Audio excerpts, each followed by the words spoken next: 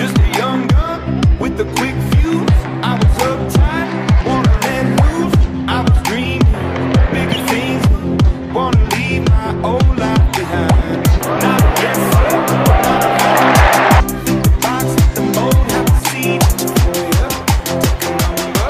I was like Nick before the thunder.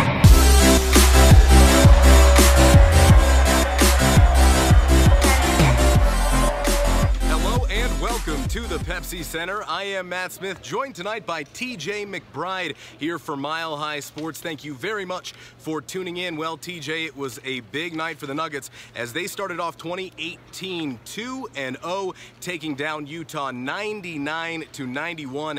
That's 2 wins over the Jazz in the last few weeks. And more importantly, the Nuggets have won 5 out of their last 7. They advanced to 21-17 overall.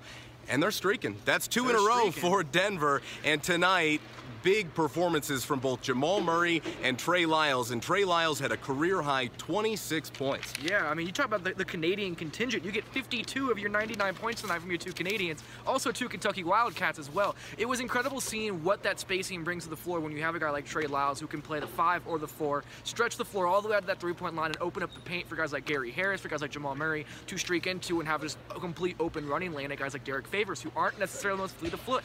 They were fantastic start to finish tonight, and they had a couple struggles in that second quarter, but second that third quarter started, they came out and put their foot on the throat and ended this game very quickly. Like he alluded to, slow start here for Denver tonight. They would trail 49-46 at the end of the first half, and pretty much I think the only thing that really went right for Denver in that first half was Trey Lyles, who was outstanding in the first 3 minutes and 45 seconds of the second quarter. He had 12 points. He had 12 and 5 to finish that first half, and what we're seeing tonight, what we're seeing continually rather, from Trey Lyles on a night-to-night basis, providing that instant offense off the bench for this Denver team has been enormous in this team's growth the last month and a half. And not only that, when he's playing small ball 5, he's not getting bullied. He had 11 rebounds, I believe, again tonight. He is doing a lot of great things down low. He looked good defensively. He came to play against his former team tonight, a team that he had a little bit of a personal vendetta against. He wouldn't go and say it in the locker room. He said this was just another game for him. He was just trying to approach it just another one of the games that he came to. But at the same time,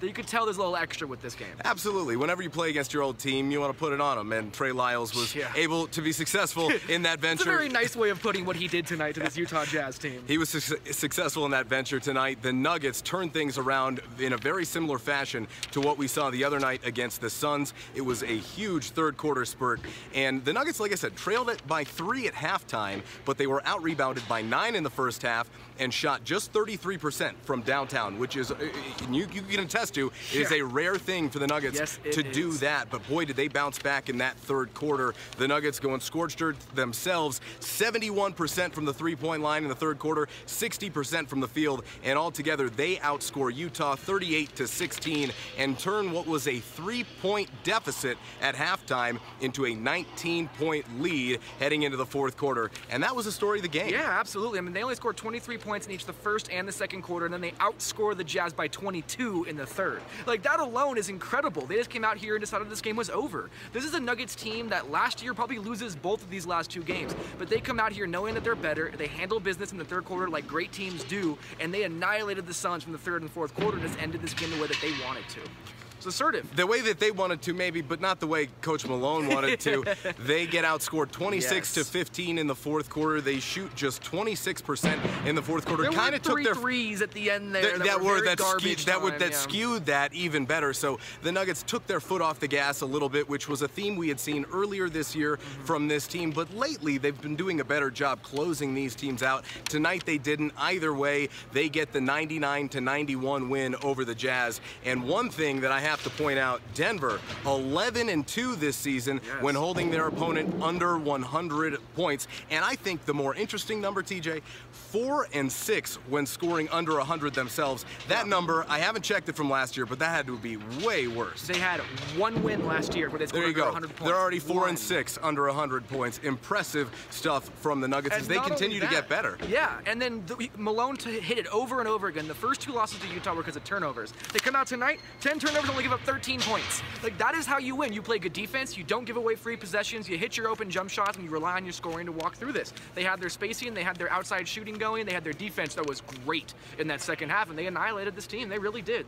That 9-point game, or the 8-point win that they really had, does not justify how well this team played in the third and fourth quarter. Absolutely. And the other thing that I really like tonight is when you have a young team with young core, you have to find different ways to win games. Yes. Now, the Nuggets are one of the best rebounding teams in the league, but tonight they got dominated on the glass by 17. However, they come out with what was a pretty dominant victory.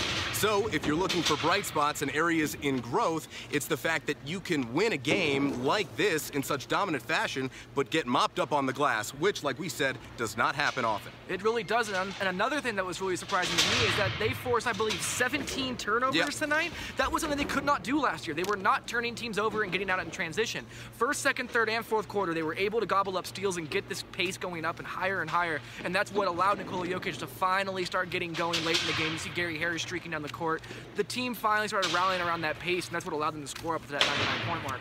Definitely. They had 19 points off of Utah turnovers, and when you can do that, you can take care of the basketball like they did, just 10 turnovers, and you're making shots on the whole. Usually you rebound better than they did tonight, but basketball is a pretty simple game, and the Nuggets seem to be taking the steps in the right direction. Now, the other thing to bring up, and we talked about it the other night after the win against Phoenix, is the rotations. Coach Malone had talked about wanting to expand the rotation, get some more rest for some of those guys that they leaned on heavily minutes-wise in the month of December, and we saw that again tonight, and it was early that Coach Malone brought, I think it was Torrey, Trey Lyles off the bench, and then Will Barton. And Will Barton. Beasley. Yeah, that was the one I was missing. Malik Beasley is the guy that really surprised me tonight because he's not super polished yet. He's extremely young. He's not going to be extremely polished at this point, but the dude, for how athletic he is, has one of the most insane motors I've seen in a guy his size. Guards don't play like that. Guards don't go all out at every single second when they have that kind of responsibility on their shoulders. He was great defensively. He was out in transition. He was getting big dunks. He had an assist tonight.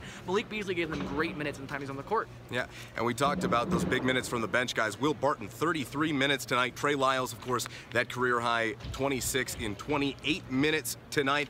And next up for the Nuggets, they now have 2 on the road. They have 3 of their next 5 on the road, which really represents a very big part of the schedule in the month of January. With so many games at home, you've got to take care of business. They did that again tonight. Yes, they did. But you have to find a way to win some of these games on the road, and the game tomorrow night in Sacramento would seemingly be their best chance to do it in the next week or so. That's the trap game as well, though, because you have Golden State directly after you get 2 home wins to start the 2018 year out. So that's going to be a very scary game for them. If they can come out and blow the doors off Sacramento in a game that should be a trap game and then go to Golden State with that kind of momentum again, they always play Golden State well. I was watching the Warriors broadcast last time they played in Oakland, and they were saying that for some reason they cannot hit threes whenever the Denver Nuggets are in Oracle Arena, and that's just something that continually happens. So you roll in with a 3-game winning streak after Sacramento, and you get the Warriors, who already don't play well against you in Oracle. It's a recipe for success. 3-game winning streak after Sacramento. Looks like somebody's overlooking the Kings. Let's see if the Nuggets are tomorrow night